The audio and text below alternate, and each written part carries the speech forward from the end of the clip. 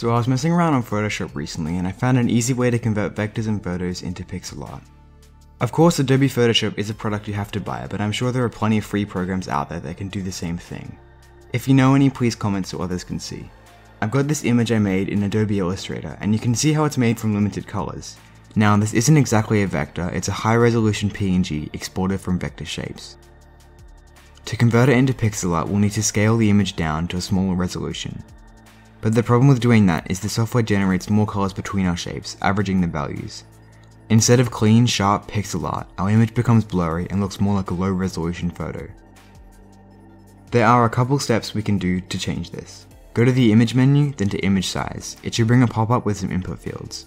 I want my image to be about 1/10 of the size, so I'm going to make sure % is selected and change 100 to 10.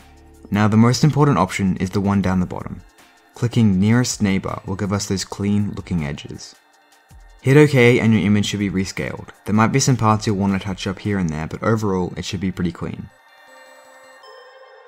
We've done a vector image, but that was the best case with simple flat colors. For a photo, it's a bit more complicated. Before we scale it down, we need to convert the thousands of colors into just a few.